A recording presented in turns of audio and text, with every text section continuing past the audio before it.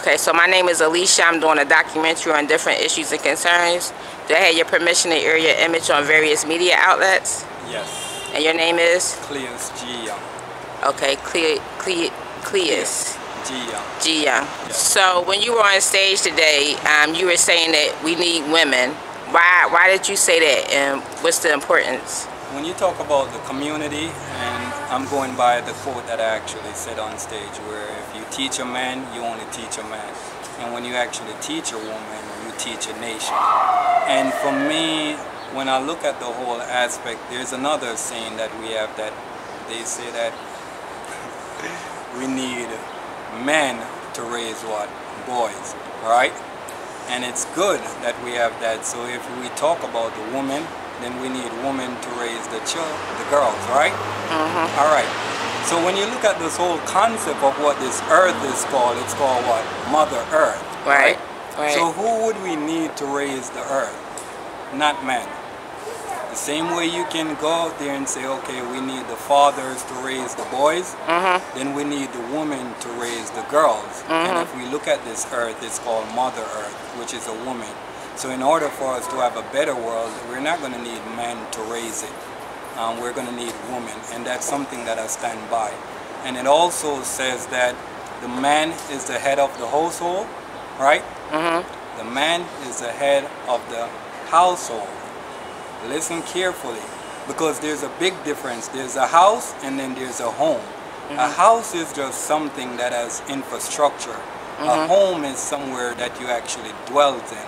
So if you're actually saying that man is the head of a household, right, then you're just talking about the infrastructure.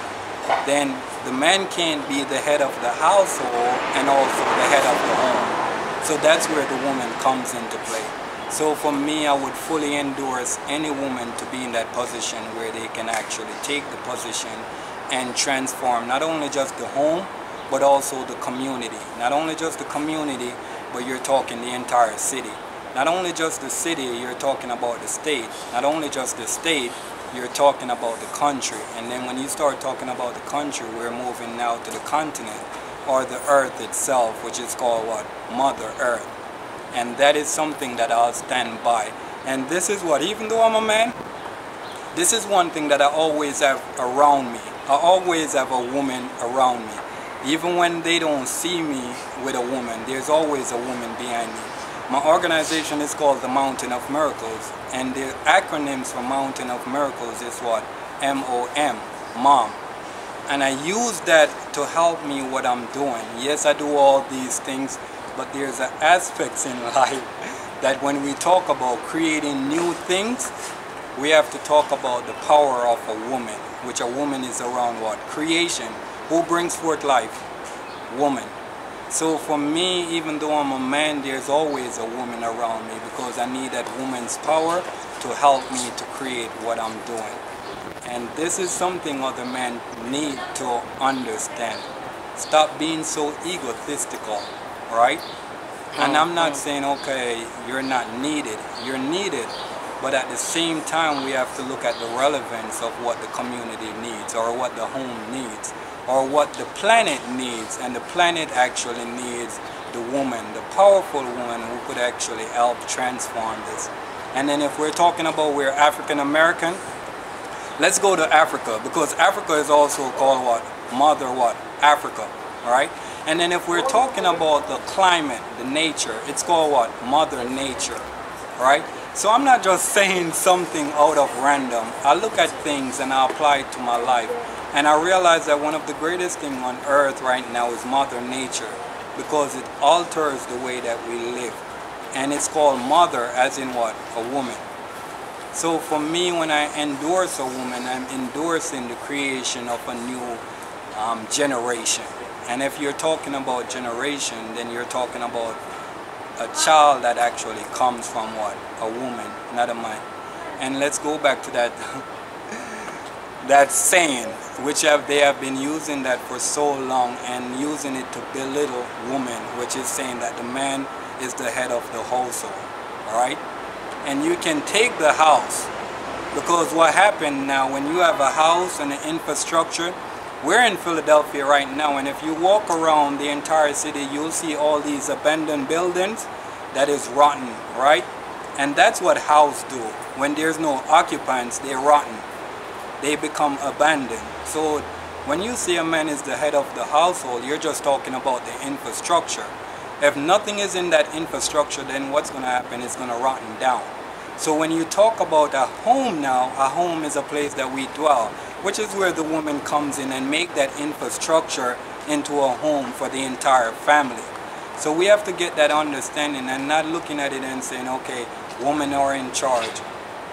No, we have to look at what is better for the community, and for me, I'll fully endorse that. And that is one of the secrets that I actually use to produce some of the things that I'm producing, which is around creation. Creation comes from woman, right? So if you get that spirit of a woman and attach it to what you're doing, then you're able to create. And for me, I'm never short of creation, never. I have a whole life ahead of me of things that I already created. Now I'm getting ready to produce 2 children books. Ironically, one of them is called what? The 4 Fisher Woman. And there's a secret behind that again, where I'm using the woman. Because the woman is the power of the earth. And we look at the human race and we say, okay, it's not only just in the human race. Let's look at the bees, right? Who is the head of the bees? Yeah, the queen. Let's look at the ants, right? Who is the head of that? The queen. And if we go to the lions, right? When the male goes out and finds all the food and brings it in, who does he have to bring it into? The female. So look at the nature of how we operate beyond the egotistical aspect of who we are as individual men. And then we'll see I'm not talking about solution. I'm talking about cure. The solution is different. The solution is like, I have a headache. One solution, I could go sleep. Or I could take some aspirin. Those are a solution. Will the headache really go away? Just for that moment. But if I learn the cure for that headache, it will never come back. And that is the cure to a better nation, if we could get some powerful women in place.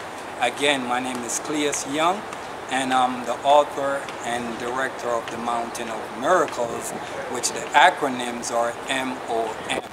And I keep it that way because I realize the value of a woman.